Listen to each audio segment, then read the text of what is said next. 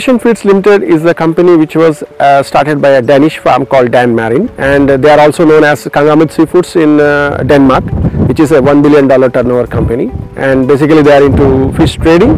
This farm started in 2019 and we are located at Sogakope in the Volta region of Ghana. Currently we have 200 acres of land on lease with us. We have ponds in 100 acres and another 100 acres is ready for expansion.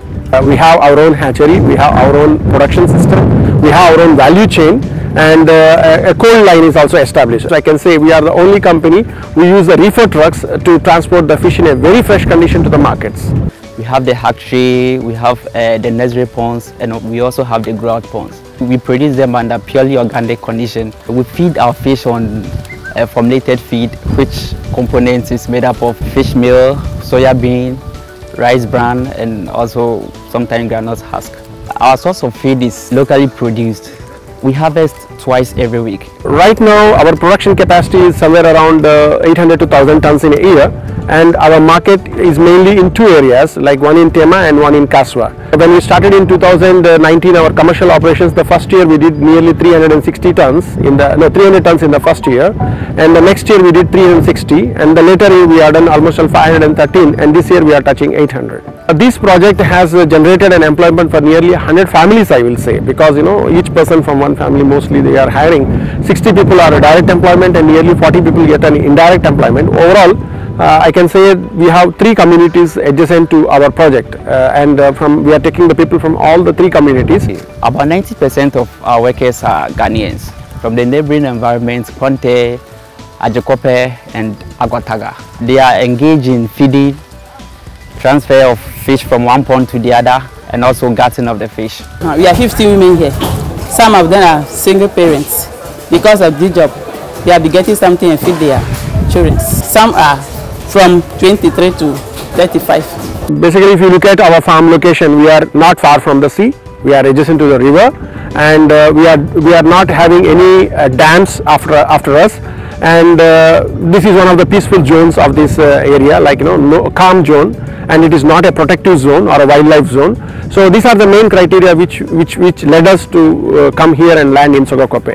Before setting up business here or settling in Ghana, I have gone around nearly 14 African countries, and even now also I roam around many countries. And I will say, like, Ghana is the best place to invest. Like the first thing is like the governance, you have no problems, ease of doing business. Then the bank's infrastructure is established, and then the power and also the other infrastructure which is required for your industrial growth or like that is established. You have 24-hour power without any power breaks, and again the support what you get from the government agencies, from the public, from the police, the safety. Overall, I will say like Ghana is the best place to come and invest in West Africa or in Africa. And moreover, the tilapia business in Ghana is a little bit more established sector than in other countries. Ghanaians love tilapia very much, and the demand too is very high in Ghana. We are producing 1,000 tons a year. By the next 5 years, we want to produce 5,000 tons in order to meet the market demand. Therefore, we want to enter into different marketplaces, which is Cape Coast, Takrady, and also northern region. So general perception came, this farming can be done in the river only in the cages, while we started keeping in the mind different things, and we started in the pond, and this is very successful. So this can be replicated in other parts of the country, and instead of taking the tilapia from only Volta river to the different part of the country, we can establish in other part of the country, means production itself we can do there.